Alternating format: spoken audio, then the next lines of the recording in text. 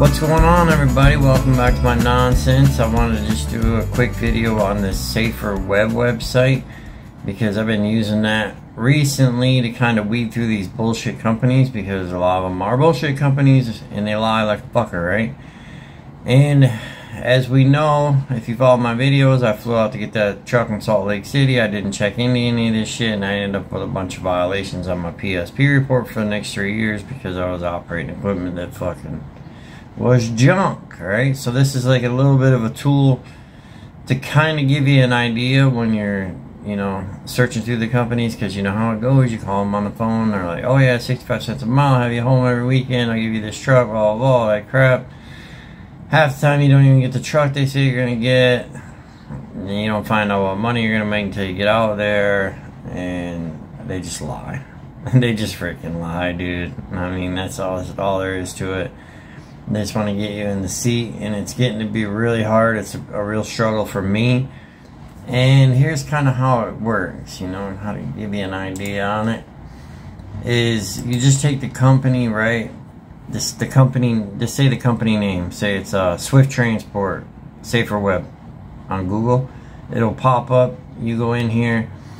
So I got this like cropped down right now. Up here where it says power units, you know, for this company 58, drivers 55. Above that, it'll give their address and their DOT numbers and all that. And you do kind of, you know, I learned you got to kind of pay attention to that a little bit, because there's a lot of trucking companies that have the same name. So you'll look and then you're like, holy shit. Or you'll think they're good or whatnot, and you really need to make sure it's the one that's in the right city, in the right state and everything that you're going to work for. This one here, for instance, like I said, 58 power units, 55 drivers. You get down here on the bottom, right, and it says 22 inspections, 0% out of service. Now, this is a company that I worked for quite a few years.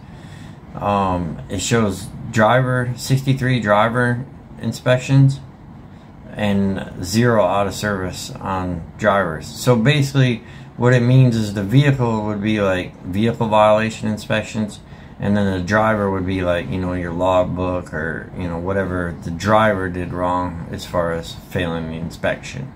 Correct?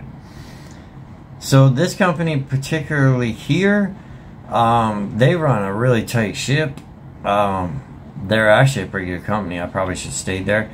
Beautiful trucks. I mean, that shit, they polish it. You bring it back, they park it, polish it. It's pretty top notch. But 0%, that's pretty huge. Now you jump down to the bottom here, it shows they got 1 fatal, they got 1 injury crash, 3 tows, you know. So they do have the 1 fatal and the 1 injury, but they can't help that. That's kind of more on the driver thing, right? And I use that kind of as a baseline, the way I ended up doing it, to see, you know, to see where it says like the national average is 22%. I really didn't know. You know, I was like, okay, so as long as they're below that, I guess we're good, right? I guess that's kind of what that means. But I wanted to get kind of an idea of like, okay, I worked for this company, let's see what theirs were. I worked for this company. So that way I can base it on what companies I've worked for, and I know how they actually work and how their equipment is versus what their score is, right? And so I had something to compare it to. Now you jump on to this one here, right? 63 power units, 68 drivers up top. This is the melt place. This is MDT, actually. I worked for them for a long time, so I know how they operate. Now, the last one there, the 0% on that last one, that's just pretty unusual, really. I mean, that's pretty tight. Because MDT here, you know, you see they got 19 inspections, 3 out of service, and that puts them at 15%. For vehicles. You know, the driver inspections 39 and 0%. So none of the drivers fucked up. Well, this kind of surprises me a little bit on these guys, because they're pretty tight on their equipment. I worked there for 4 years, and man, very rarely would I ever find like a bad tire when I picked up a trailer or a federal annual that was out of date, but it did happen. So the amount of equipment, you know, that they have, I guess they would have that. I was surprised when I went on here that theirs was that high. But that gives you kind of a baseline, right? Because you know what that company's like. And you can see they got 1 fatal, 3 injuries, 4 tows. at the bottom, right? So then you jump into these over here are just companies. This is one I worked for too. 50 power units, 51 drivers, 85 inspections. They're at a 24%, which is high as hell, really. That's a lot of inspections though. So this kind of says a lot here, right? You're getting 85 inspections, 21 out of services, man. Now, that's not good, dude. But the fact that they're getting 85 inspections, think about that. That means the pre-pass is pulling them in if they have it. It also means that they're kind of a target that the DOT knows, like, yo, these guys are always fucking up. So they're doing a lot of inspections. Because if you jump back here a second and go back to MDT, right? Let's look at that. How many inspections? 19. You know what I'm saying? So they're not fucking with them as bad. And then let's go back to the first one that I worked at here. How many inspections on them? 22. With 0%. I'm still pretty crazy on that one.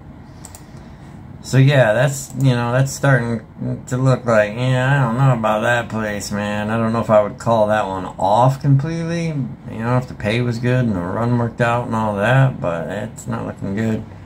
0 fatals, 1 injury, and all that you can see down there at the bottom. Now, you get into these are the ones I was looking at recently. 21 trucks. So it's not as many trucks, right? As what they had. They're pulling 21 inspections, 6 out of service, and they got a 28% rating. But that's on 21 trucks. So you're not even maintaining that much equipment. You know what I'm saying? Like, it'd be different if you had 100 trucks. So it gives you a pretty good baseline, right? And then here's another one that I was looking at recently that I had to go in here. 20 trucks, 9 drivers. I don't think that's all that accurate because I was talking to the guy I'm going to work for now, and they don't really keep track of the drivers that well.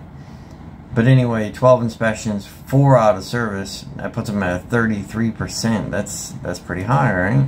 That's enough over there where you're like, man, if I go work for this place, I'm going to be a target and be picking up trailers that are out of inspection and, you know, shit like that. That's going to get you in trouble, and you're going to end up with a PSP report that looks like mine. And then you jump into this one here is one I was looking at. And actually that last one that I just did, that's where a friend of mine works. That's why I brought that one up. Now that I think about it. He said it's not terrible over there, but, and he's a pretty strict driver. So that last one is kind of probably, in my opinion and his as well, would be like the threshold of where you would want to say, fuck it, I'm not working for this place. Now this one right here, obviously you just call it off 100%, because 20 power units, right? 35 inspections, 15 out of service. They're at a 42%, man. That's where you just go, fuck that company, dude. I mean, this shit just shows how they run their company too. If they're running, you know, that many violations and all that, how are they dispatching? How well are they treating you? You know, all that kinds of shit. They're shady. They're shady. So this one here, this is a place that I recently just about went to work for. Now I see I didn't upload the other one. The one where I got all the violations or whatnot. They had like 20 trucks. Theirs was the highest that I ever saw. It was 59%. 59 fucking percent, man. And the national average is 22%. So had I looked into that, I would have never went to work for that company. I would never got ripped off because the guy never paid me. I would have never went through all that bullshit. I would never got all them permanent violations. I mean, the getting ripped off and going through all the bullshit and flying out there and all that's one thing, because you can call that spilled milk and say it's over and done and, you know, it's whatever. But holding those violations on my PSP for the next 3 years is really the problem. So that was a very high one. The highest one. But then this one right here, this is a place I almost went to work for a couple weeks ago. I went over there. I talked to him. It was a dedicated run, so on and so on, right? Everything was good. It was right up the road from my house. I was going to be home quite often. I was thinking it was going to be pretty alright. There was no trucks there at that point. There was no equipment sitting in the yard when I went over there. I went down and took my drug screen. I came back. I knew they didn't really need me to come back, but I was hoping there would be trucks sitting there. So there were trucks there, so I started to kind of wander through the yard a little bit and just look at tires and shit. And right away I'm seeing fucking bald tires and just a bunch of nonsense. And I'm like, wait, what? How the fuck are you running on this shit? So I went home and I pulled them up on the Safer Web, because on this one here, the reason I didn't do it before I went over for the job interview and the drug test is because on the phone he avoided telling me the name of the company. And they'll do that a lot, especially like the Craigslist companies and shit. I'm not saying all the Craigslist companies, because the one I'm going back to work for right now that I worked for a long time and I trust, they still advertise on Craigslist. But, you know, he just wouldn't give me the name, so I couldn't check it out. So once I seen that, I was like, well, I better go home and look into this. Now, this was like on a Wednesday, and I was basically, or a Tuesday, and I was basically supposed to start on Friday. I came home, I looked on this, I seen that they had 13 inspections, 7 out of service, and a 53% fucking out of service rating. I was like, oh hell no. With what I had already saw in the yard and this right here, I'm like, they're running a bunch of junk over there, man. That guy's shady as fuck. So I called him up and told him I wasn't coming. I never heard nothing back from him either. He didn't answer his phone, so I ended up texting him. So that's just kind of how shady he was. I mailed his fuel card back to him because I didn't even want to fucking see him. But, I mean, this is a real fucker. I've been looking for a lot of jobs lately, as you guys know, just trying to kind of land that one and get back in the game into something comfortable again. And I've just been burning through companies like they either don't pay, or the trucks are bullshit, or, you know, the equipment's in violation, or just this and that and the other stinking thing. So I ended up going back to this company that I'm going to right now, just because I know them, I trust them. They were a long ways away. That's why I'm way over here in a motel, because I gotta get the truck in the morning and take it home. But that's what I'm doing, man. Going back to the trusted ones. Oh, and I want to just add here real quick another little shifty thing I ran into. So I ran into this dude. Everything sounded good, yada yada yada, right? And I went to look up his stuff on the Safer Web after he finally gave me the name of his company, and it looked really good. I mean, the fucker was clean, right? But I was looking at the address, and I was like, man, I recognize that freaking address. Well, there's this place in Grand Rapids that we all know not to work at. I mean, these people are fucking horrible. Their Safer Web thing is like 56%. Or something like that. They rip the drivers off. They steal your escrow. They're just horrible. Everybody in the area knows about them. So with their